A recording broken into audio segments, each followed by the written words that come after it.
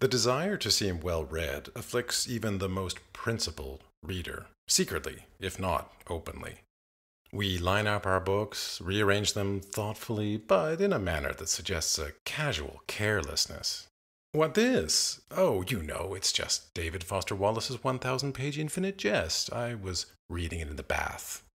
We want to make good impressions on people. And why not? Impressions matter. Books convey our value, our cultural capital, even our romantic suitability. To quote the filmmaker John Waters, the eminently quotable Oscar Wilde of our time, if you go home with somebody and they don't have books, don't fuck them.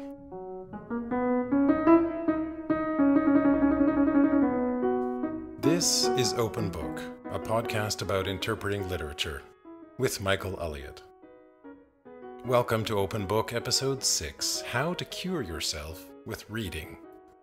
I'm Michael Elliott, Associate Professor of English at the University of Calgary, and today's topic is bibliotherapy, or literary remedies for the mind and body. As Ella Berthoud and Susan Elderkin write, they are the authors of The Novel Cure, published in 2013, a clever reference book of mental and physical ailments that readers can treat by reading novels, which offer either cure or consolation. From a broken heart to a broken leg, some of the ailments they include are serious, like addiction, depression, or bad taste, while others are lighthearted. Fear of filing your taxes, desire to be a superhero, suffering a wardrobe crisis. Each also includes cross-references. Within the entry on breaking up, for instance, you also are pointed to fear of commitment and seeking vengeance. Novels either show you how misguided you've been, write Berthoud and Elderkin, or they reassure you that you're not alone. This pair has also authored a wonderful companion volume for young readers called The Story Cure, which addresses serious problems like teenage pregnancy and planetary ruin, but also lighter ones like fixations on princesses or ponies. And that's just the P's. Speaking of which, the 2 volumes of The Poetry Pharmacy by William Sieghart does just the same for loneliness, grief, restlessness, and a host of other ailments. But it prescribes and reprints individual poems.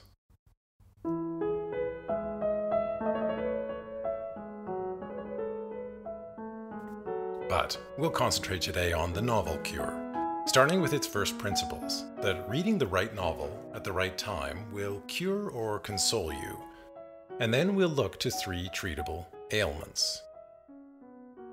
Berthoud and Elderkin are that rare breed of reader who curates and recommends books to others, who fill psychical demands with imaginative supplies. The fact is, they write, one simply cannot hope to read every book that exists. Extreme selectivity is the only solution. Of course it is, but which books do we select? We could rely on the bestseller lists, the prize winners, the latest reviews in newspapers, or God help us, Amazon, the crowdsourced recommendations maybe on sites like Goodreads. We can subscribe to newsletters like Shelf Awareness or Books in the Media. We could ask our friends, or we could browse the shelves. The trouble is that none of those books are tailored specifically for your particular needs and conditions, for the moment you find yourself in. They also lean heavily toward recent books, ignoring illimitable numbers of past books. The point is that your needs change constantly with time. To quote Berthoud and Elderkin again, a good book read at the right moment should leave you uplifted, inspired, energized, and eager for more. Each of us can think of a novel we read at precisely the right moment in our lives. The one that spoke to us, the one that nudged our emotional trajectories ever so slightly, the one that told us we weren't alone, the one that opened our eyes to experiences we'd never conceived. My list is different from yours, just as your list 3 years hence will be different from today's.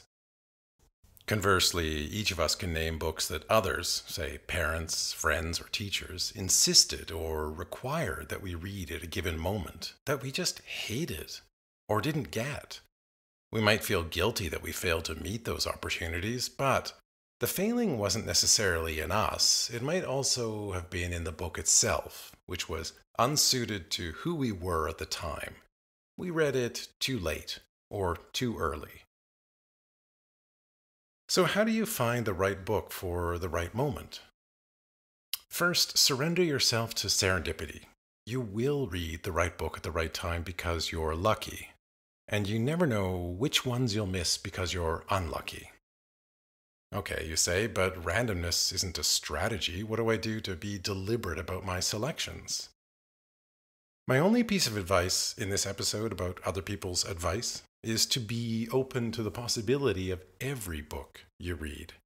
Then the right books will find you, even the most unobliging to give up their kernels of wisdom that take hard digging to crack. As William Wordsworth says about nature, bring with you a heart that watches and receives. So what advice do Berthoud and Elderkin offer? Theirs is tailored to particular ailments, so let's look at 3.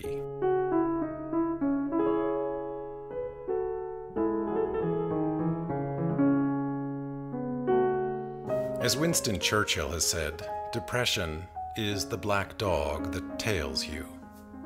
For those of us who suffer from it, we need a novel that can accompany us into our dark, melancholic place, acknowledging and articulating it, as Berthoud and Elderkin write.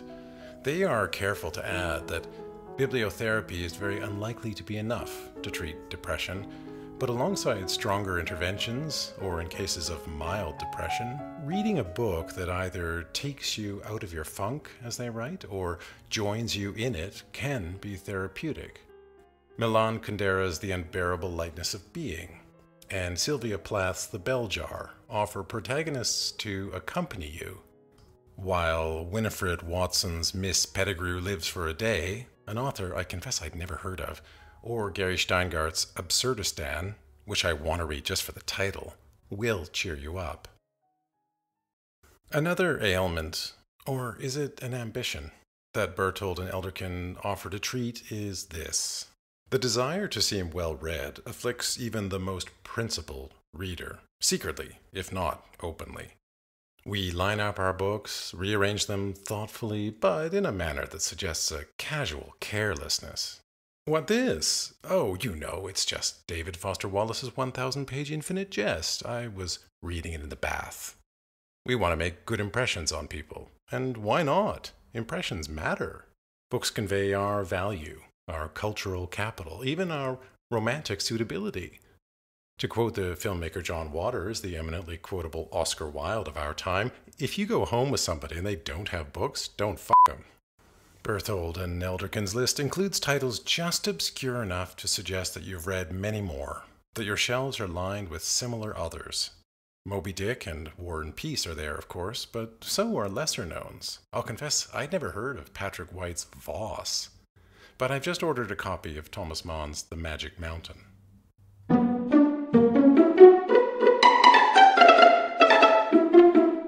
Time for a quick digression. If you're looking for ways to shortcut this whole process, first, I'll caution you that it is a dangerous game. You'll be on really thin ice when you claim to have read something, and then you meet the person who actually has, who can call your bluff. But a few years ago, the French philosopher Pierre Bayard wrote a playful yet useful book titled How to Talk About Books You Have Not Read, which, ironically enough, I have. In essence, Bayard says that each reader retains a unique set of memories and impressions of each book, so you can freely claim to remember different things about a book. Just be sure your memorized summary doesn't come from the film adaptation or from Wikipedia, or you'll be sunk.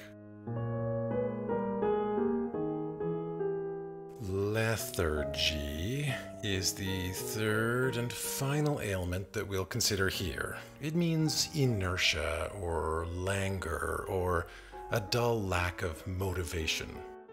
The cure is an electrifying tonic of adventures, not just a book of hijinks and thrills, but a model for being more adventuresome, like Miguel de Cervantes' Don Quixote, who is both restless and reckless in his search for adventure. He escapes from a dull, conventional life into a world of delusional imagination. Quixote isn't a model for how to live, but a shot of adrenaline for all of us who do as we're told, who settle for less, who aspire to nothing more than a paycheck, a big screen television, and a lawnmower in the suburbs. Consider also the cure for zestlessness, the ailment that closes this book. E.L. Doctorow's rollicking novel, Ragtime, set in a world of early 20th century America, bursting with inventions and possibilities. Or so I'm told. I haven't read it, but now I want to. Berthoud and Elderkin call it the cure for a life of deadened, flattened senses, without an appetite for new experiences, for the edge that makes life thrilling. What all of these books have in common is a sense of curiosity, of the transformational potential lying latent in books, if only we open them and open ourselves to them.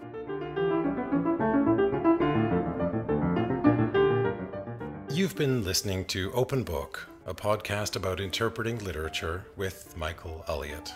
The next episode is the third in a 7-part series on John Milton's Paradise Lost, in which Satan arrives at the Garden of Eden. Meanwhile, you can search me up in the usual places. It should turn up my blog if you spell my surname Ullyot, or go straight there by typing j.mp/ULLYOT. You can also find me on Instagram, YouTube, and Twitter in descending order of regularity. And then there's old-fashioned email, ullyot@ucalgary.ca. That's UCALGARY.ca. The music from this episode is courtesy of the Open Well-Tempered Clavier Project and performed by Kimiko Ishizaka.